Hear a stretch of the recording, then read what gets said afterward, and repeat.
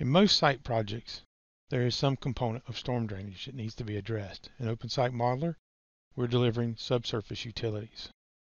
This is a set of tools that will help you design a layout of a stormwater facility.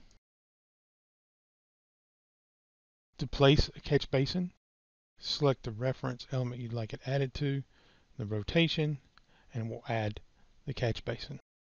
Next, we can place conduits. We pick the place conduit, we give it a size that we're looking for, then we pick on the edge of the box and it knows how to automatically attach. To help create a final size of piping, this will be done through the analysis of the pipe run to give us correct solution based on drainage areas leading into these encatchments.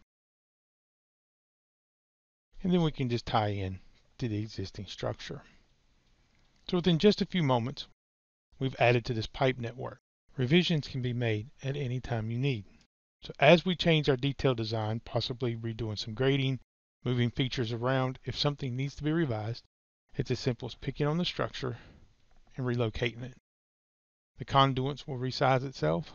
We can come in and reanalyze to have it run another analysis of the project to see if the pipes need to change or the configuration needs to be revised. We can also see this in a 3D model. Just if we turn to the underside of the project, we can start identifying what's happening below the project level, or we could turn off the surfaces and actually look at the piping layout. Subsurface utilities will help you to identify and design your stormwater drainage plans for your project.